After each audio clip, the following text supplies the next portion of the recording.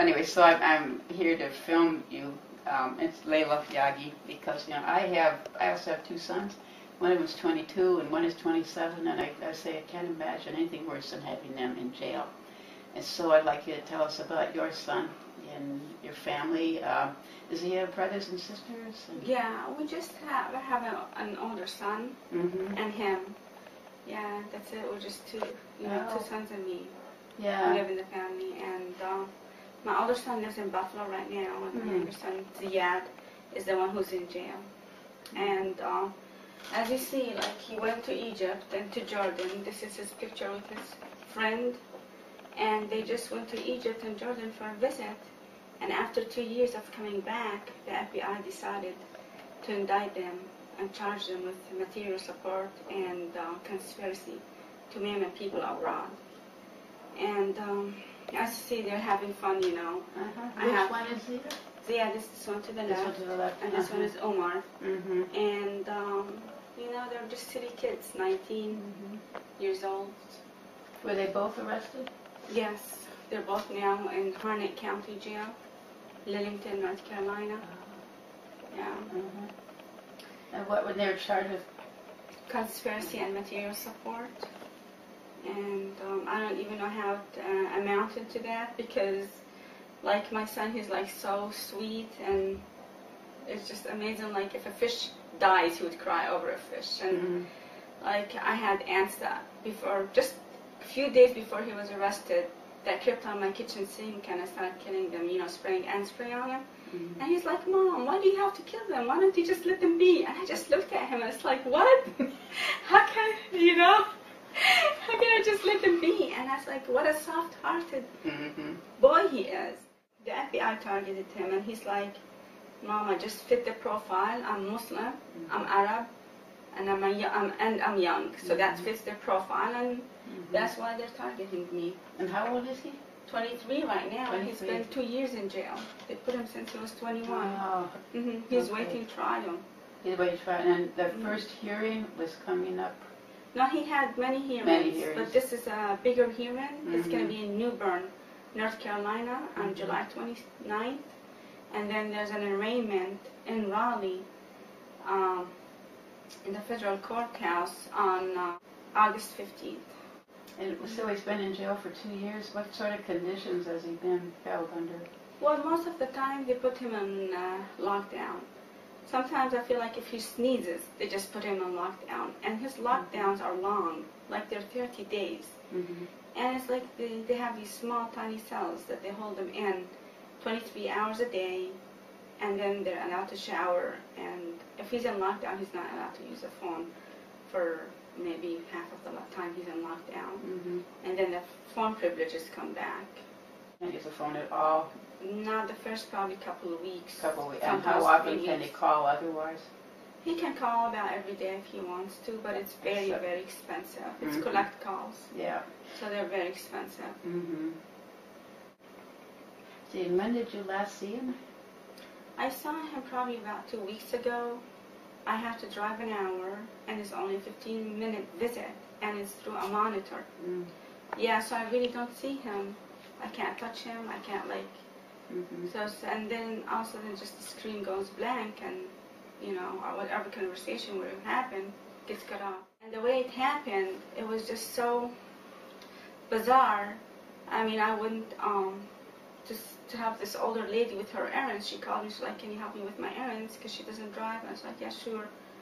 And I came back and I found his cell phone over here, and I got worried. It's like, why is his cell phone here and he's not?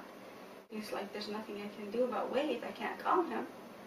And then the same old lady calls me, and she's like, did you hear the news? And I was like, what news? She's like, your son is in jail. I was like, what? And I thought that she was just saying that because she's, an older lady. And then she's like, ask the young man who's with him in the picture. His name is Omar, and she's like, ask Omar's dad.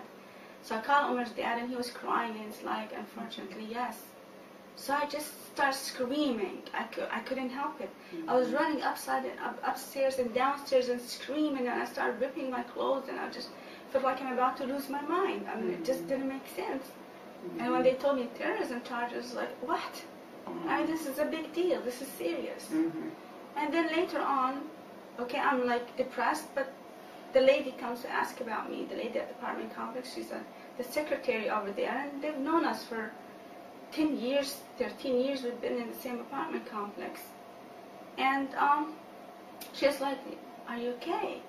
And she's like, you should have seen how they arrested him. There was a SWAT team. He was in the pool, and the guns, people with guns hiding behind trees and stuff like that came out on him. And I was like, and he was just calm. He was shocked. He was in shock. And then he calls me to tell me that he's in jail and whatever, and the detectives, FBI's were here questioning me. And it's like, we feel that your son knows something that he's hiding about this guy, the ringleader, the one they call the ringleader. And that if we push him so much that he's going to say something. And I was like, my son doesn't know anything. And then they started questioning me. I said, I don't know anything about this guy either. Okay? And, you know, we're innocent. And then it's like, I told him, do you want me to lie or something? You know, come up with something? Just so they can be satisfied? So the guy my son calls me while the FBI is here, and he's worried about me when he knew that they're here. And he's like, Mom, are you okay? And I was like, honey, just call me back. Just call me back. Because I couldn't concentrate on both of them. And then he calls the office lady, and he's like, please, please go check on my mom. They might arrest her. And she comes in tears, and she's like, your son is like really worried about you and thinks that they might arrest you. And I told him, why would they arrest you? And he said, well, they arrested me for no reason, so why would they arrest my mom? And he was like so worried about me, so he puts me always ahead of himself. Yeah. He's always been like that, so caring. You know, my older son is the one who used to get in trouble, and he's like, Ziyad is the quiet son. That should not be happening to him. He's an artist, like he likes to draw and stuff like that. My son was about to go to college, and he was looking into different colleges, and the colleges after he went to jail kept on calling me. And we're normal American families.